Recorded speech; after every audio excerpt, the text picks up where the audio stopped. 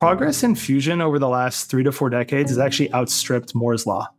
The main measure that we have for advances in fusion is something called triple product, which is a measure of plasma density, temperature, and the time that it can be sustained. And since the 1970s, we've seen orders of magnitude improvement in the triple product for fusion. And that leaves us only, in some cases, a single order of magnitude away from the types of output that we need to support commercial fusion. That's really, really exciting. And I think that it's been easy for people to discount because of how long it's taken, the idea that we would ever get there. But if you look all around us, just outside your window, we are surrounded by vertical curves.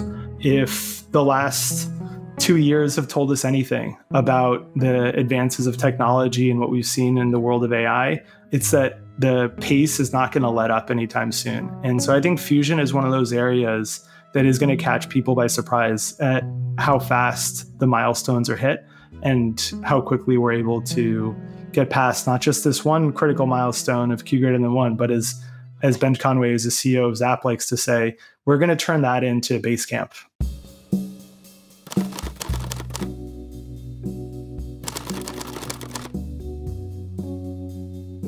There's this joke that fusion energy is always 30 years away. 50 years ago, it was 30 years away. 20 years ago, it was still 30 years away. Today, though, we might be within a decade.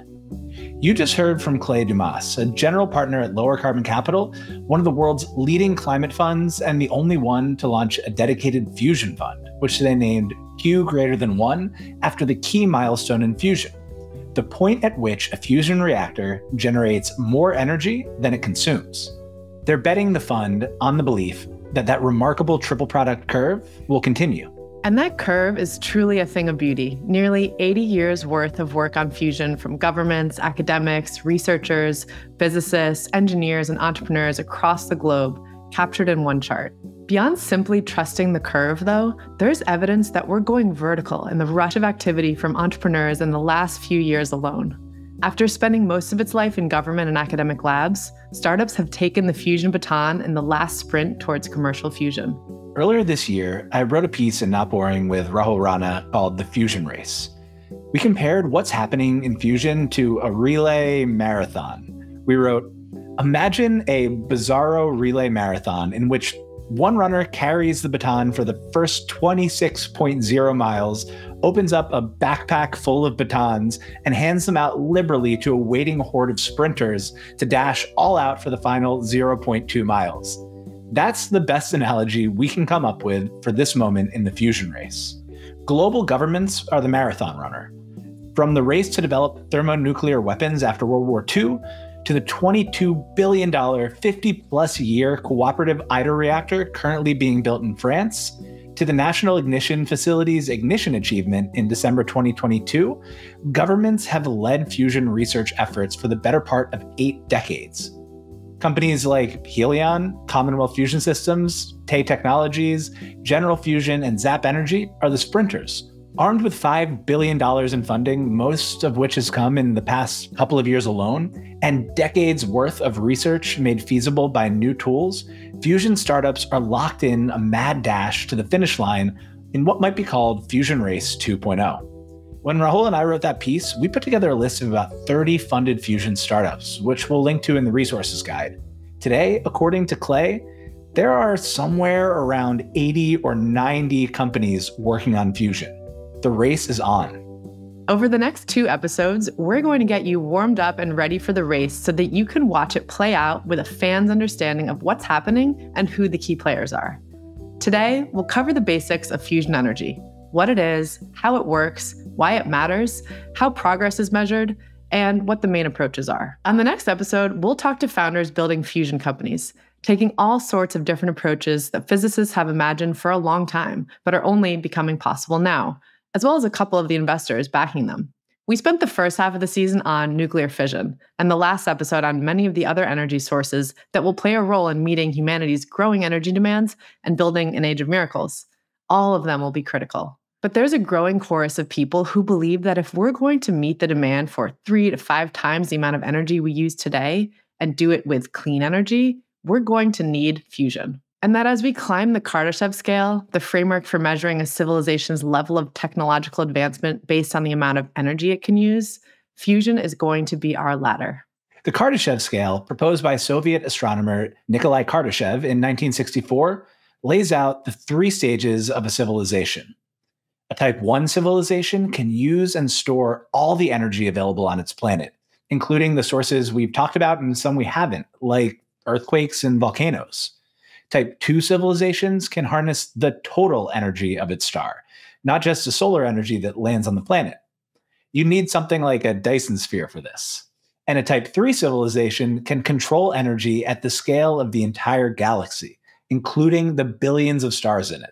Type 4 and Type 5, and I think someone even came up with a Type 6 afterward, all get more speculative. They talk about capturing all the energy in the universe and then in alternate universes and alternate dimensions, but we're a ways away from that. We're not even Type 1 yet. In his 1973 book, Cosmic Connection, astrophysicist and legend in the field, Carl Sagan, came up with a formula for measuring where humanity was then, and he came up with a 0.7 on the scale.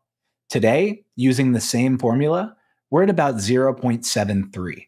One way to climb the Kardashev scale is to capture as much of the energy from the stars as we possibly can. The other way is to make that energy ourselves, the same way that the stars do, fusion. Take a second and appreciate how lucky we are to be alive right now to get to see that happen. In that context, it's easy to see why people are so excited about fusion. But how does it work? Andrew Cote is a fusion engineer and one of our favorite follows on X. He breaks down complex ideas in deep tech, physics, and energy in a way that's easy to understand. So we asked him to explain fusion to us. Well, the easiest way to understand what's fusion all about, you look at the sun, right? The sun shines by fusion energy, and that's like a great place to start. And how it does that is the sun is very big, and so it has a huge amount of gravitational pressure at the center of the sun. So it's very hot, it's very dense, and at very high temperatures and densities, you can take individual atoms and fuse their nuclei together. And when they come together, they kind of fall downhill in energy. And as they fall downhill in terms of energy, they gain a lot of kinetic energy, just like a ball rolling down a hill. And that kinetic energy comes up as something we observe as heat, right? So many different types of atoms, many different elements can fuse. Stars are mostly powered by hydrogen fusion, right? That's the main sequence, or that's the main lifetime of a star. Towards its later life stages, it'll run through its hydrogen fuel and start to burn heavier and heavier elements, but those don't release as much energy. And so that's how you get the end of a lifetime of a star. So fusion energy for us as humans, most companies are trying to burn hydrogen, isotopes of hydrogen, specifically deuterium and tritium. There's different isotopes, which is when you have more neutrons or a different number of neutrons.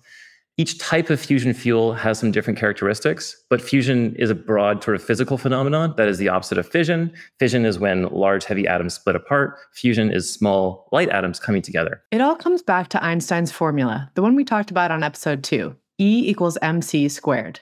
In nuclear fission, a neutron strikes the nucleus of a heavy atom, typically uranium-235 or plutonium-239, which absorbs the neutron, becomes unstable, and splits into 2 or more lighter nuclei, releasing energy along with additional neutrons, which can trigger more fission reactions in a chain reaction. Fusion is almost a mirror image of that. In fusion, 2 light nuclei, typically the hydrogen isotopes deuterium and tritium, merge to form a single heavier nucleus. The process releases energy because the total mass of the resulting single nucleus is less than the mass of the 2 original nuclei. The leftover mass becomes energy, E equals mc squared. Simple, right?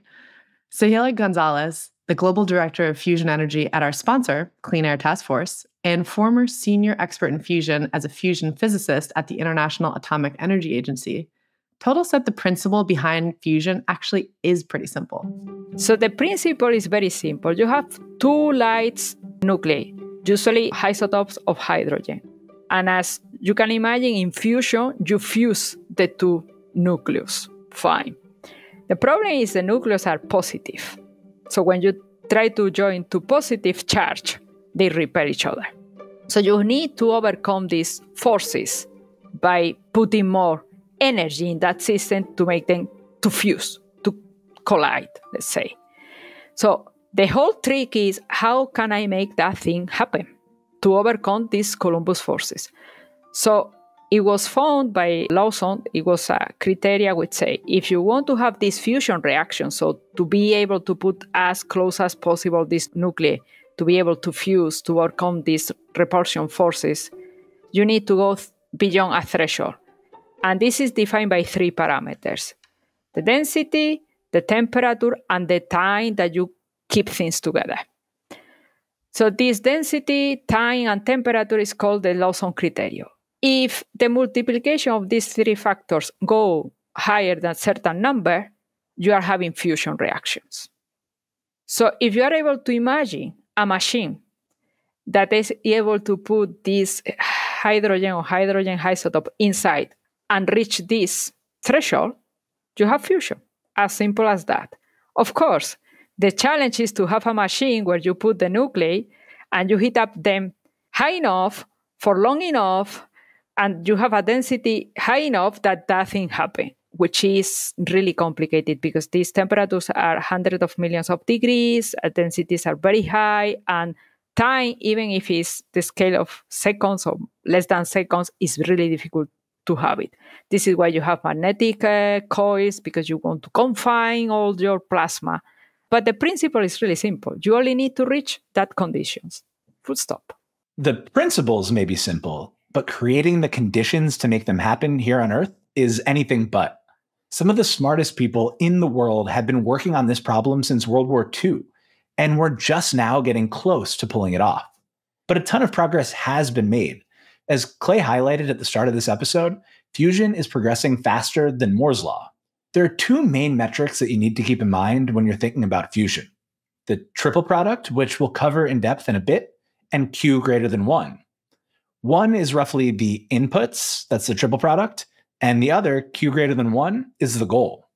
Q greater than 1 has been the goal of the fusion industry since the early days. Simply put, it means that a fusion reactor generates more energy than it consumes. That's critical for a power plant. It needs to add more usable energy to the grid than it takes in. How close we are to getting there is measured by the triple product, the multiplication of the 3 things that matter most in a fusion reaction: density, temperature, and energy confinement time. The Lawson criterion that Sahila mentioned states that the triple product must exceed a certain value to achieve Q greater than 1. The plasma needs to be dense enough, hot enough, and confined for a long enough period of time for the fusion reaction to occur. Andrew Cote explains. I put this chart on Twitter recently, this plot that had a scatter plot of these different little shapes, right? And they're all going up and to the right. We love plots that go up and to the right. This plot was showing what you call like triple product, or really it's the product of density, temperature, and confinement time. And those are the 3 numbers that really tell you whether a fusion reaction is energy profitable, right? Profitable meaning like, would it release more energy than you put in? And importantly, would it become self-sustaining? So the density and temperature, they have to hit each other going quite fast to fuse together. The confinement time is more just like, if I put in a bunch of energy, how long does it take to leak out, right? So the longer it can be trapped by the plasma, the more efficient the heating and the easier it is to get to ignition. And ignition is when the reaction becomes self-sustaining, right? So it's like, I can burn a piece of wet wood, right? And it'll just smoke a lot and slowly get singed over time, but I'm constantly putting energy in. Whereas if I burn dry wood, then it becomes like, well, it turns on fire, it becomes on fire, right? It ignites, and then the reaction is self-sustaining. So this concept of triple product, or like density, time, and pressure, there's been a slow march of steady progress on this metric over decades and across different reactor designs. And the plot I put on Twitter really shows that. It shows like stars and circles and squares, which are different kinds of reactor designs overall. As they slowly get closer and closer and closer to these conditions where you start to get break-even energy release, and then actually like a self-sustaining reaction, which is like Q infinity or something like that. We're going to hammer this point home because everything we're going to talk about from here on out is essentially a function of increasing the triple product by using technology, engineering, and physics to increase density, temperature, and confinement time. Here's what each is and why it matters. First, density, the number of fuel particles in a given volume of plasma. Plasma is a hot ionized gas where electrons are separate from their nuclei. More particles, higher chance of collision, higher chance of fusion. Second is temperature. Fusion requires extremely high temperatures, often hotter than the core of the sun itself, north of 100 million degrees Celsius. At such high temperatures, particles move really fast, and the faster they move, the more likely they are to overcome electrostatic repulsion and collide with enough energy to fuse. And third, energy confinement time. The average time the energy remains in the plasma before it's lost. Fusion reactors need to contain and maintain the plasma at high enough temperatures long enough for fusion to occur efficiently. More time in the plasma means more time for collisions and fusions. In other words, a higher triple product increases the likelihood of achieving Q greater than 1, and eventually of Q infinity, or self-sustaining reactions. So how do you increase the triple product and eventually achieve Q greater than 1 and Q infinity? There are different types of fusion reactor designs that place varying emphasis on each of the components in the triple product. The two main categories are magnetic confinement and inertial confinement. Magnetic confinement fusion, as the name suggests, uses magnets to confine plasma within the reactor.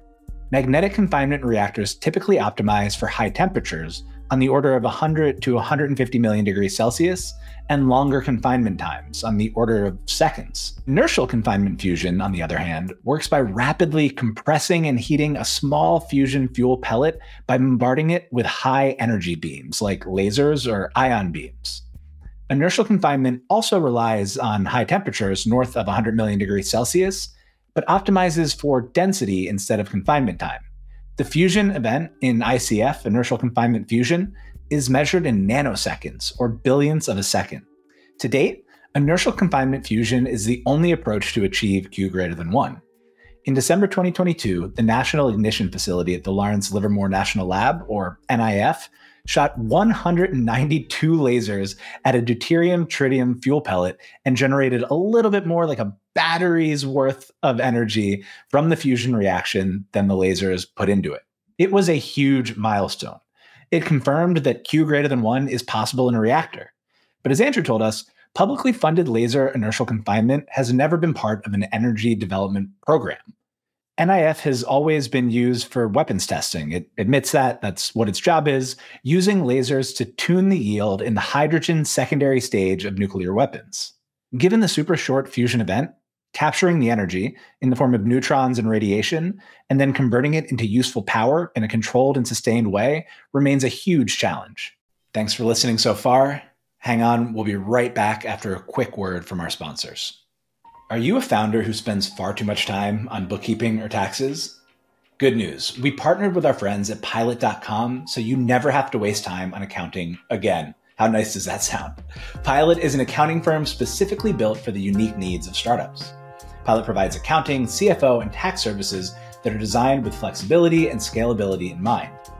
As a founder, you have a million things going on: sales, fundraising, product, hiring, and more. It's hard to find time to do it all. Pilot's team of full-time, US-based experts take care of accounting, bookkeeping, and taxes for you, giving you the time you need to lead your business. Whether you're just starting out as a team of 2 in a garage, or you've grown to a multi-100-person team, Pilot will support you at every stage of the journey.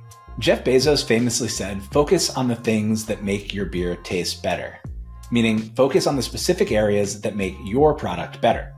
For anything else, bring in the experts. You'll get higher quality work and you'll be able to focus on your own unique strengths. Speaking from experience here, accounting is the sort of thing that you really want done by an expert like Pilot. Expert accounting doesn't just save you time, it gives you the information you need to make better business decisions. And Pilot truly are experts. They're the largest startup-focused accounting firm in the US, and they've worked with thousands of startups, including companies like OpenAI, Scale AI, and Airtable, scaling with them from pre-seed to Series C and beyond. To get 20% off your accounting bill for the first 6 months, go to pilot.com/Packy. That's pilot.com/Packy. That said, there are private companies developing inertial confinement fusion for energy production, along with a number of approaches within magnetic confinement, including tokamaks, which are the big donut-shaped ones, and stellarators, which are the big twisty reactors. There are even startups like the Sam Altman-backed Helion pursuing hybrid magneto-inertial reactors, or magnetic target fusion, that combine elements of each approach. These aim for higher densities than typical magnetic confinement systems, but lower than ICF.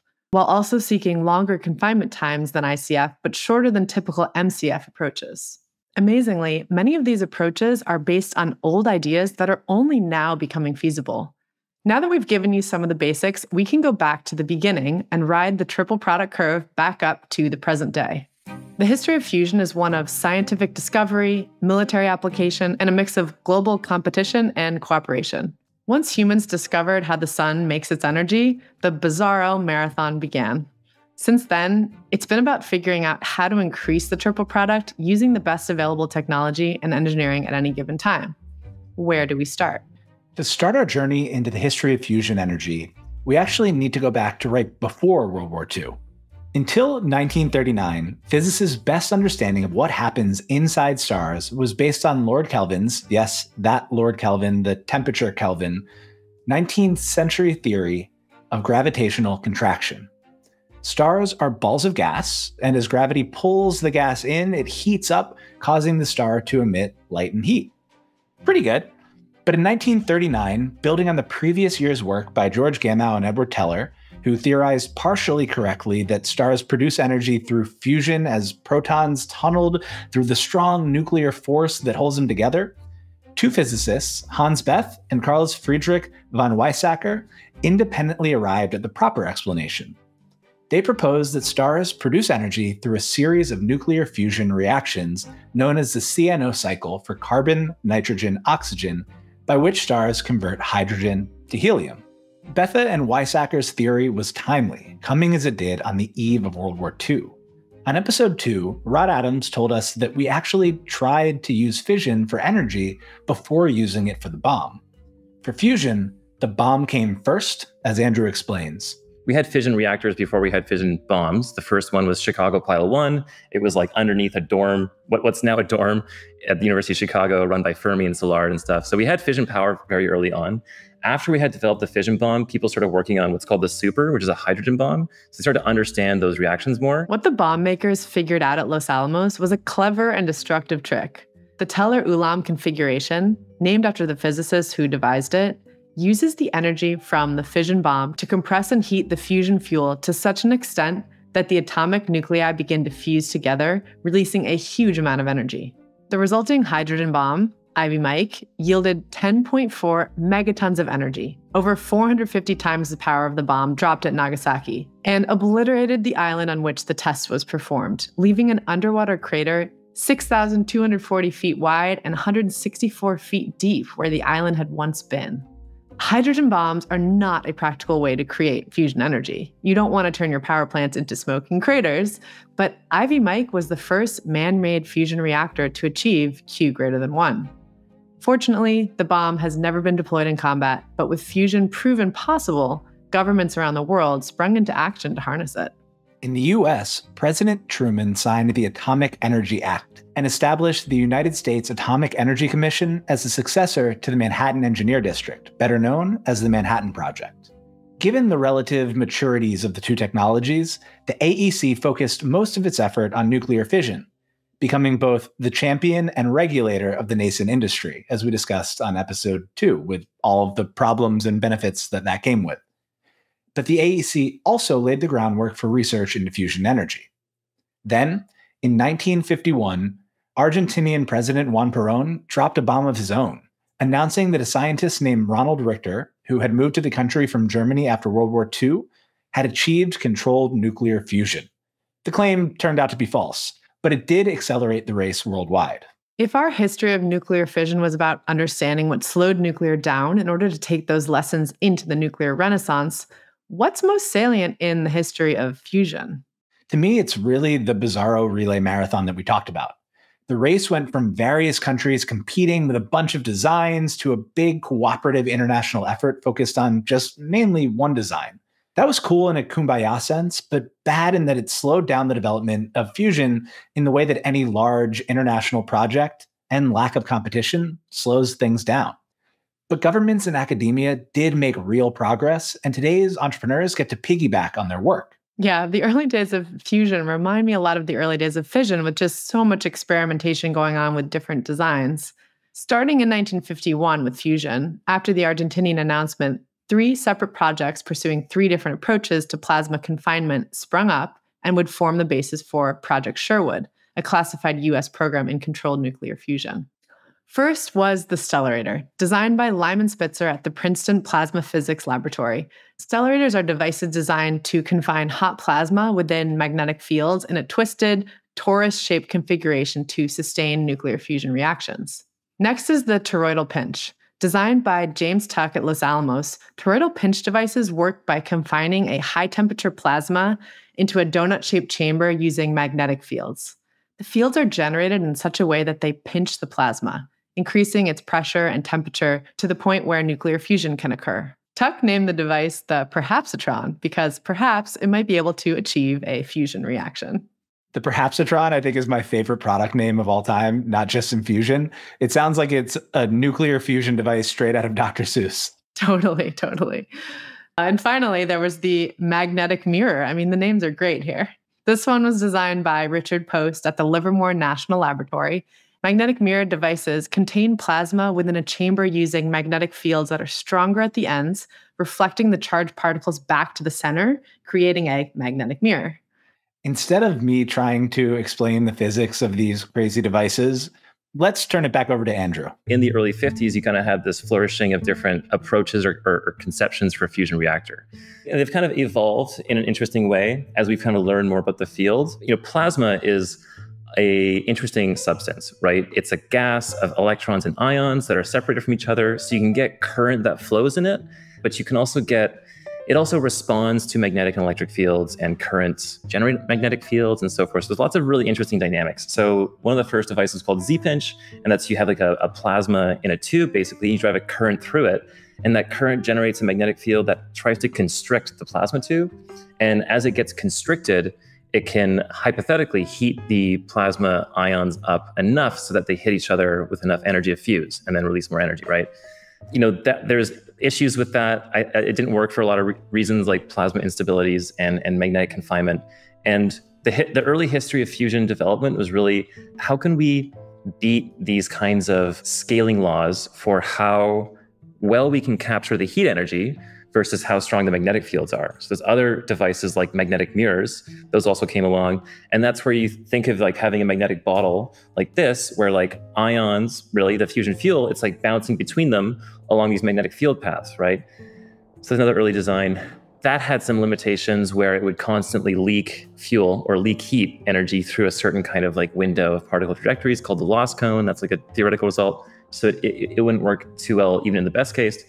And then there's lots of other machines. Z-machine was another kind of design. So there's also the Stellarator, which is a kind of magnetic confinement fusion device where people thought, okay, look, this magnetic mirror doesn't really work because every time the particles have to bounce back and forth, you lose some, right? There's a chance of losing some. So what if we took that bottle and then we wrapped it into a circle, right? And so now the particles never have to reach the end of the bottle and they can keep circulating indefinitely, right? You'd think you could build up a lot more energy, putting energy into the speed of the particles and they can't remain trapped along this magnetic field lines.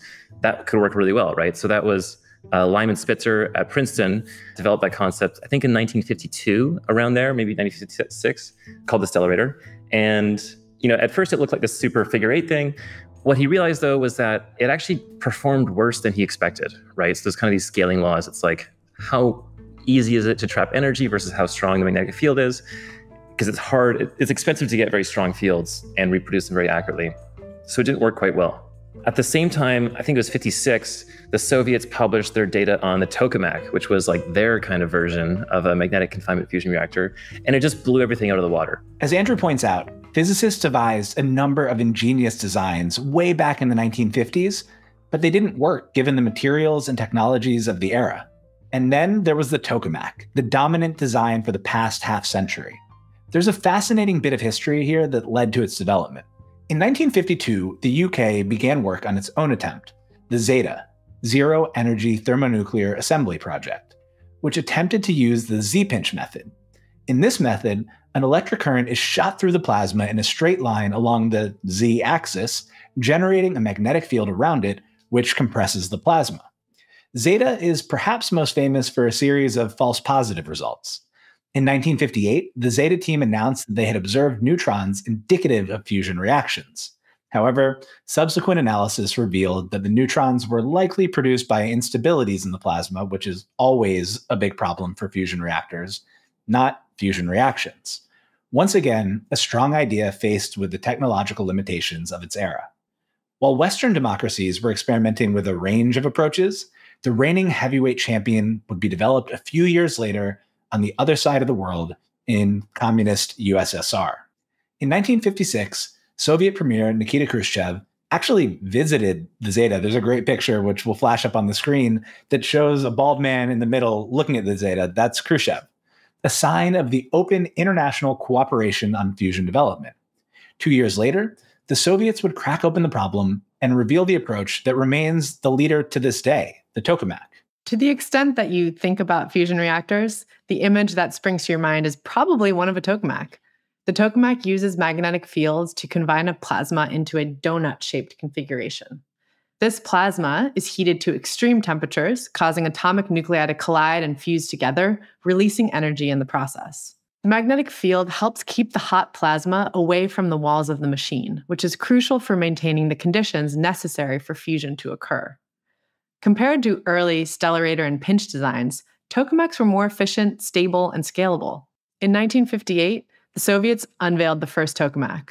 A decade later, in 1968, they announced that the T3 tokamak had achieved significantly higher plasma temperatures and densities than their Western counterparts, around 1,000 electron volts EV or 10 million degrees Celsius. The numbers beggared belief, so in a decision that would set the stage for ongoing international cooperation in fusion research, they invited a team of British physicists behind the Iron Curtain in 1969 to confirm the results, which they did. The tokamak was the real deal. Starting with that confirmation in 1969, the same year that we landed on the moon, the tokamak has attracted most of the international funding dollars and research efforts. That's not necessarily because it was the best platonic ideal design, the easiest to operate, or the most stable. Ian Hogarth, an investor at Plural Platform, told us that the world essentially made a trade-off. The way it really felt to me reading the history of the field is that the stellarator is like the platonic ideal of magnetic confinement. It was like the 1951, this would be the perfect way to do it, confine the plasma on 3 dimensions using external magnetic fields.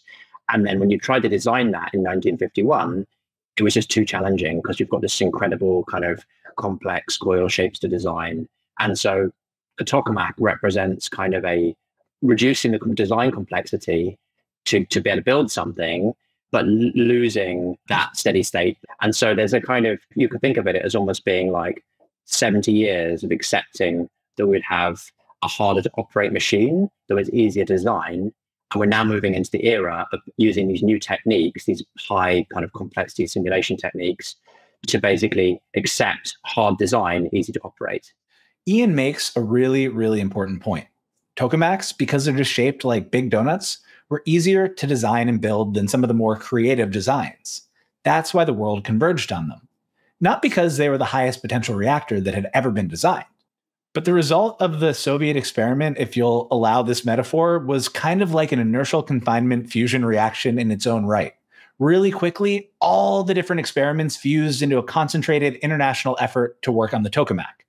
It's only recently that there's been fission, as new reactor designs that are harder to build but easier to operate once they're built are being given another look. This time period right after the confirmation in the early 1970s is almost like the mirror opposite of what we saw happen in fission.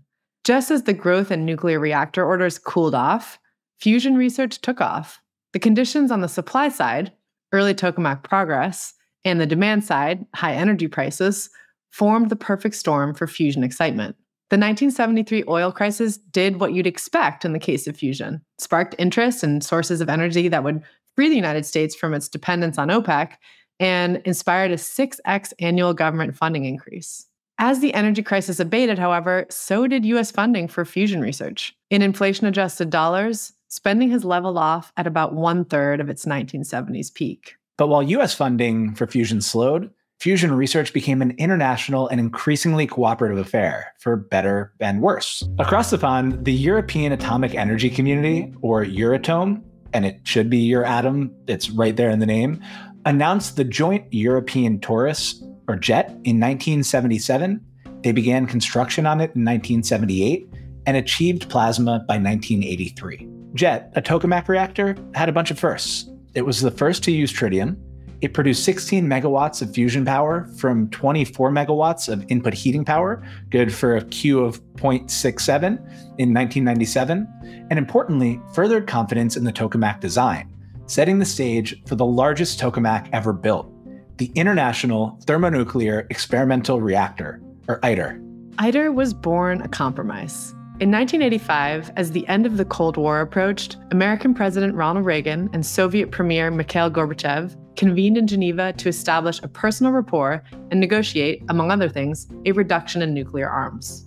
While they couldn't come to an arms control agreement during the summit, they did include, as the last item on a joint statement, a bullet that emphasized the potential importance of the work aimed at utilizing controlled thermonuclear fusion for peace purposes and, in the connection, advocated the widest practical development of international cooperation in obtaining this source of energy, which is essentially inexhaustible for the benefit of mankind.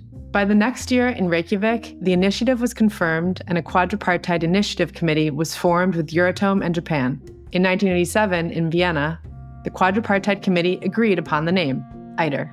ITER, the largest tokamak reactor ever designed, has been the powerful magnet, sorry for the pun again, at the center of fusion research since its inception, a collaboration among 35 countries, including Russia, the United States, China, India, South Korea, Japan, and the European Union across 5 decades. The project has 5 goals. 1, achieve a deuterium-tritium plasma in which the fusion conditions are sustained mostly by internal fusion heating.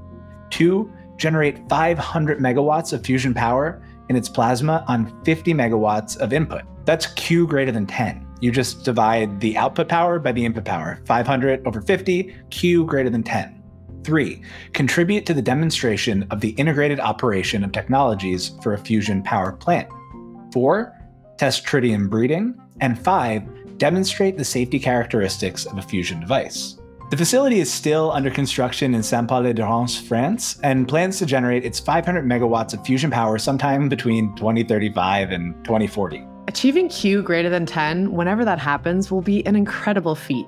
At the same time, you have to wonder what the state of the fusion industry would be today if so many eggs hadn't been placed in one huge, slow, expensive basket, at least to start. The United States, one of the largest potential drivers of fusion progress, essentially outsourced much of its work to an international coalition, with all the benefits and challenges that entails. A 1976 report by the U.S. Energy and Research Development Administration, the R&D successor to the AEC, the regulatory arm was split off into the Nuclear Regulatory Commission, the NRC, proposed 40-year funding scenarios, ranging from maximum effective effort to fusion never.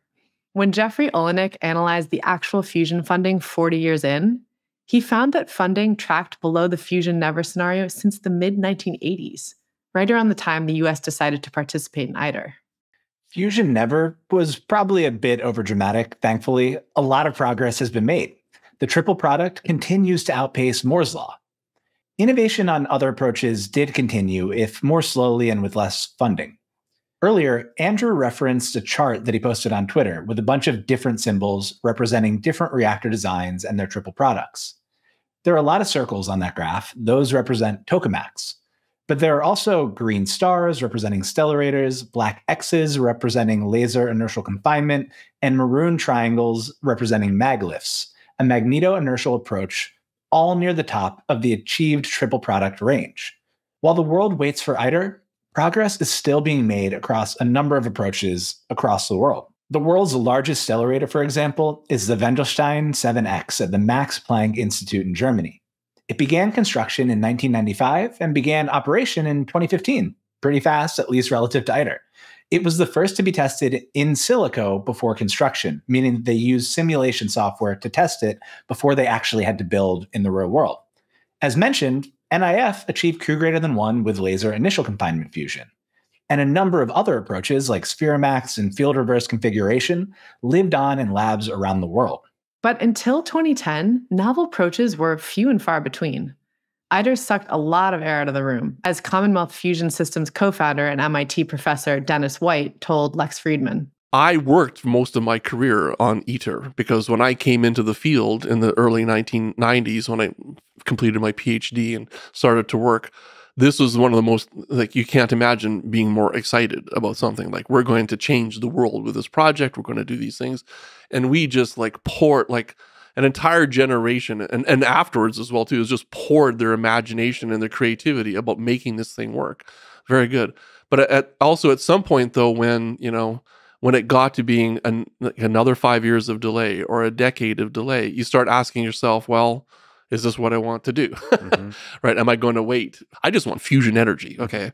Because I think it's so important to the world. If that's the case, then why do we have only one attempt at it on the entire planet, which was ITER? Mm-hmm. It's like, that makes no sense to me, right? We should have multiple attempts at this. White praises the contributions of ITER and the importance of government-funded research to pushing the space forward. And he's right. Think about it. It's near miraculous that in less than a century since unraveling the stellar secret of nearly limitless energy production, we stand at the cusp of harnessing that very power for our own use. But he's also right to say that we should have multiple attempts at this. We can't afford to wait just for ITER. Fortunately, we're not waiting. And by we, I mean entrepreneurs across the globe who are taking what they learned at ITER, at school, and in other government-funded labs, combining their knowledge with modern materials, software, and a little bit of VC funding, and taking the baton into the final sprint of the fusion race. We'll talk to some of them, including folks from Helion, Zap, Fuse, and Proxima on the next episode. Before we get there, though, let's do a little recap of where we've been so far with fusion and where we're headed next. I think it's remarkable and almost a little scary that we started out with the hydrogen bomb as the first instance of Q greater than 1. But it's cool to see that we've, captured that, taken a step back and said, this is really important for society. We've seen governments all over the world, even from great power competing nations, right, working on this together, wanting to come together on this.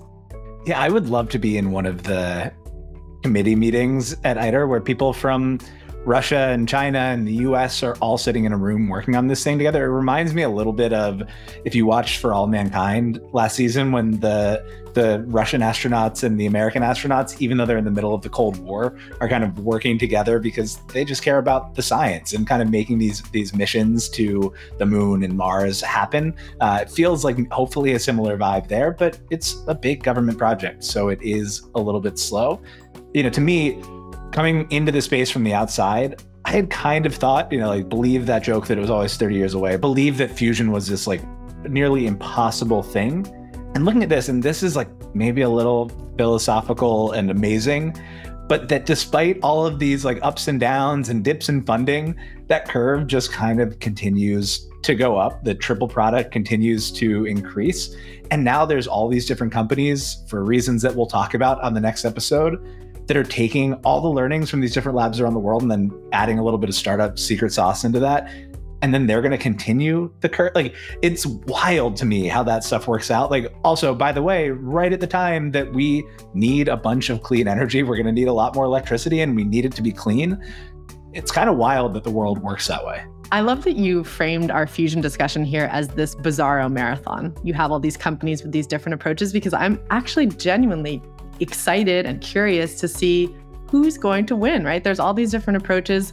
We know who's made, what types of progress, but super excited for the next episode where we dive into each of the different approaches that various startups are taking, learning more about them. There's not one right way to do this, but there might be one that moves us forward the fastest. And that's what I think everyone's super excited to follow along with. Right. You'll get to hear this on the next episode. And maybe I'm just easily convincible by really smart people who are working on big things. But each conversation, I was like, oh, that actually sounds like the right approach. That's the approach that I would take. You know what? That actually sounds like the right approach. On each and every one of those conversations, I'm really interested to see. And, I think each person had a different answer, but we'll have to see it play out in the real world. if it's a winner take all kind of market, if like the first one that gets there just gets all the funding, signs the big government contracts, I'm sure there's going to be a race once this is possible among countries to be the first to put a fusion reactor in their country, among states in the US to be the first to have a fusion reactor in their state. Does everything coalesce again around one design? Or do we see a bunch of different things work for different reasons? Maybe, for the military, there might be one thing. For municipalities, another approach might actually work a little bit better. I think all of that is TBD, and we'll dig into that a little bit on the next episode, at least how these companies are thinking about it. But is it a race to like untold trillions of dollars in revenue for one of these companies? Or are there just going to be a bunch of $100 billion to $1 trillion companies that come out of the fusion race? I think it's a fantastic question. And, I don't want to undervalue also the labs and the governments and the academics who are working in this field too, because those are actually sometimes the people who keep the really like obscure out there ideas going sometimes, right? When maybe the commercial markets kind of decide that they all want to, stick towards one approach that's been the most proven thus far. But you never know when progress is also made in other funny little corners that just come back again, right? It's kind of like some of the molten salt reactors, largely academic and national lab driven, but that are now coming back again decades later with a commercial approach. You never know if we might see something like that happen in fusion too. I mean, even Allo is going through university reactors and research reactors as their sales channel. I think it gets lost in the conversation, like just nuance gets lost on Twitter or just in these big conversations about like, is it entrepreneurs who move the world forward or governments or academics? And like, this is one of those examples, kind of like the space race, where it's like just very clearly all three of them. Would you like ITER to be moving faster? Sure. Would you like there to have been more progress to be made and we already have fusion on the map? Sure. But I think it takes kind of each leg of that bizarro marathon to get where you are on a problem that is this hard. And it is just cool to me. Like the reason I wrote the piece in the first place is that it's cool that we got to the point where at least 80 smart people and a bunch of investors think that now is the time when it makes sense to start building fusion companies because we are that close. I think it's super heartening that there's 80 plus companies now working on fusion, because that you just know that means there's going to be this talent pool developing of people who are going to develop know-how now over the years working on this that will further help us, move towards figuring out unlocking commercial fusion. So that's exciting. It'll also mean there's going to be an industry that gets to stand up around this, right? It's like the picks and shovels of the world, the supply chains that are needed. We'll talk about this on the next episode, but there has been a why now for fusion in some of the capabilities, like technology breakthroughs that allow certain things to exist today, to be possible to support fusion energy right now. And so, those will also like further continue to compound on themselves and I think strengthen the entire industry. Totally. I mean, like, even if you believe the Peter Thiel view of the world, that like we've had this 50-year period where like we haven't built anything in the world of atoms, the fact that software is playing such a big role in the why now for fusion. Like, this is one of my big beliefs, is that like none of that was a waste. First of all, we're doing this over Zoom and people get to listen to it because of everything that's happened over the past 50 years. But probably more importantly, like we're now able to kind of combine the bits and atoms in really interesting ways that we wouldn't have been able to 50 years ago. This is like the prime example of that. It's not like people didn't have the ideas.